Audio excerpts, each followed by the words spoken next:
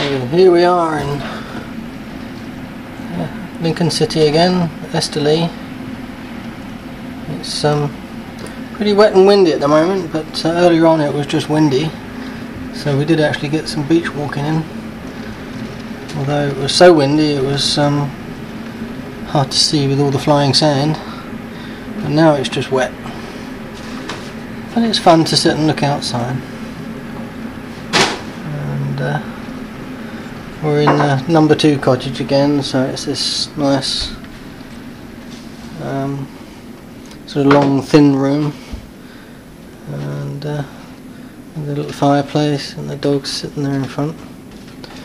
Our own little kitchenette and bathroom back there.